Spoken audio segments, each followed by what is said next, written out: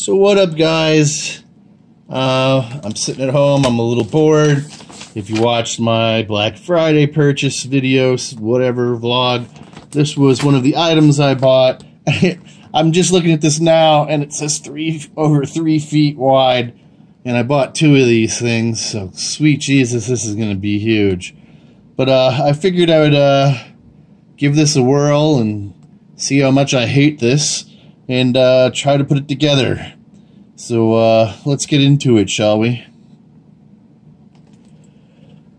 So it dawned on me that tomorrow is D-Day on YouTube. If you don't know what that is, supposedly the Great Purge is happening tomorrow. So this video could be all for naught, but it's not really the reason why I'm making it. I'm doing it out of pure boredom. But tomorrow could be the end for a lot of your favorite YouTubers, including myself. So this could be our last moments together. Let's see. Alright, we got a big clump of stuff. I hope that isn't the instructions right there. So it comes together in 2 sections. Hopefully this is not complicated and they're bound together. So I'm going to just start on this piece here. Hopefully. Okay. Well, you open this section up and there's the people, the crowd. We got a WWE live sign. I don't know. We got that. So, okay. Oh, wow. All right. This looks like it all folds together or folds up, or I don't know. So, as I sit here and look, this looks to be the base, bottom section. So I'm going to try and put this together real quick. There is no instruction manual here. So as you get into it, you're going to have to pop out these little sections here, which when I fold the bottom piece up, of course, they slide into these holes.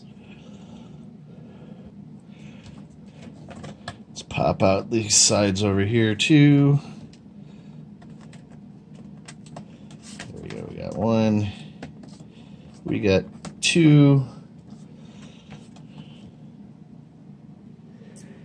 So that was easy peasy. You can see the pieces sticking out. I don't know if you fold those up later on and maybe tape them, stop them from coming out, but I don't think they will. You basically have the first part of the base of your background crowd scene. So I'm a little confused right now because I think I'm done. I just have to put these into the background effect, but when I fold it up, there's nothing to keep it from folding back down on the back. It's just hollow. There is this second piece here of stuff. That's why it's falling over, because it's sitting on a pen. But it looks identical to the first piece. I think this is just the second stand. So I'm going to cut this open here and try and figure out what the heck is going on. So let's get into this and see what we got here. Yeah, it looks like the exact same thing that I just put together. So you do get 2 of these, or maybe, okay. Okay, but all right, I'm a little confused. It is the exact same piece. So you do get 2 of these for whatever price you get. But okay, this is the entire stand. What holds the stand up? What keeps it from folding back over? There's nothing here in the back. And it looks like there's supposed to be stuff there to connect it to. Okay, let me pause it and try to figure this out. Okay, so some progress. This stops it from folding over in the front. These 2 are the back bracers. The bottom one is a little bit more complicated because the hole does not fit the cardboard peg part here. So there was a little tearing on each side. I don't know if later on I'm going to fold these flaps over and tape them, because like otherwise you have like these sectional pieces sticking out. So as I progress here, I'm going to see how it looks and make a decision on that later. So then once you get the back brace part figured out, you are left with just the 4 sections here, the WW Live sign and the crowd. And as we can see here, we have 1, 2, 3, 4 sections left. So I'm going to start putting them together, and hopefully this, geez, okay, this looks a little, let's see how this goes.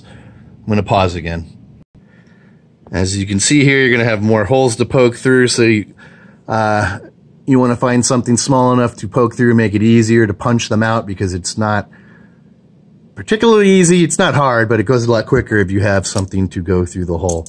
So I'm going to start putting the place cards or the placements in. So progress, we got this in. This did take a little bit because there are hole punches here. You got to put it in. You actually have to bend the cardboard in multiple places here to get it to fit in. And I do find if you actually, these are usually, that's what they look like. If you actually angle them in, you avoid tearing, and it goes a lot easier. As you can see, like this is another one that's got to be folded. But now let's go and put the crowd in, and pretty much it's over with. Okay, so finished product here. As I went down and got further into this, I realized that I hadn't clipped these sections in, which made it harder to go back and do. Like I said, you're going to be left with these little overhanging things, so I guess if you're really picky about it, you'd go and fold these in and tape them down or something. But this is the finished product. See, because I have them folded down there on the bottom and it's not level.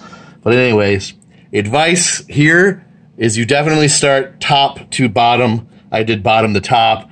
And when you get to these sections right here, that made it very complicated, and I had to basically pull everything out and put it back in, and it made it a lot harder than it needed to be. This isn't really complicated. It can be a little tricky, but I mean, that's your instructions right there, and that ain't much to go on.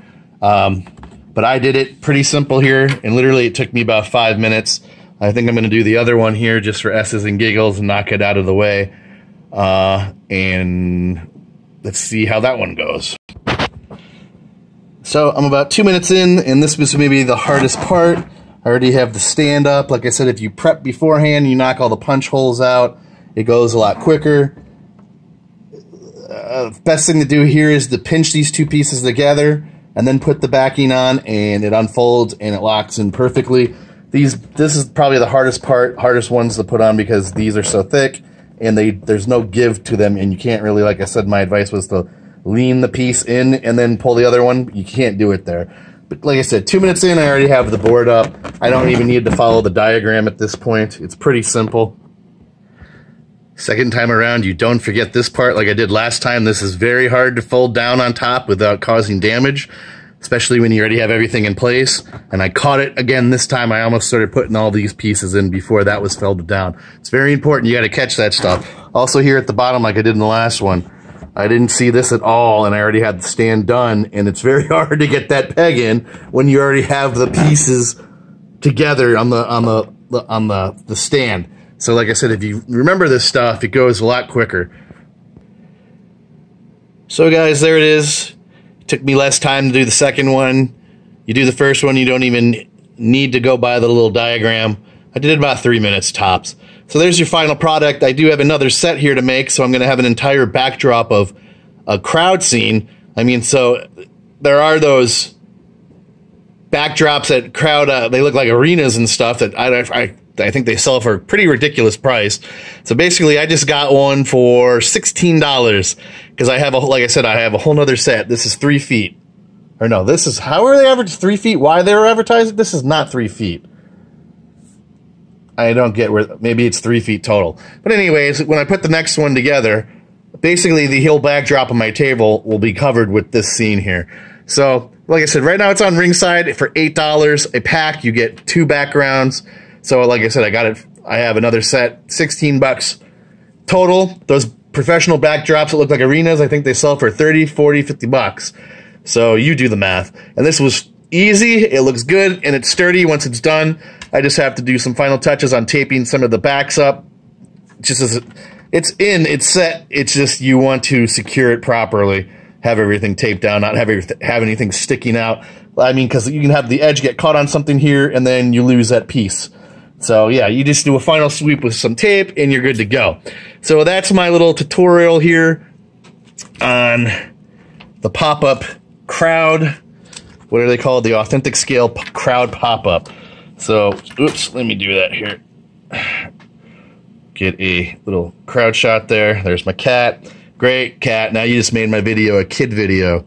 Thanks, Kappa. So anyways, guys, that is it for now. Hope you like this little tutorial for the crowd pop-up. Hope it helps. If you buy one, it helps your process go easy. Like I said, it took 10 minutes tops to do this. Maybe 8. So that's it for now, guys. Tomorrow is YouTube D-Day. They're going to start deleting accounts tomorrow. Small creators like myself could be on the chopping block. So if something happens to my channel, you know the reason why. I thought maybe I'd make a separate video addressing this. I don't know if I will. Maybe I should. But that is it for now, guys. I should leave the political stuff or whatever out. And hopefully you enjoyed this video. Hit like, subscribe, all that stuff. Leave a comment, hit the notification bell.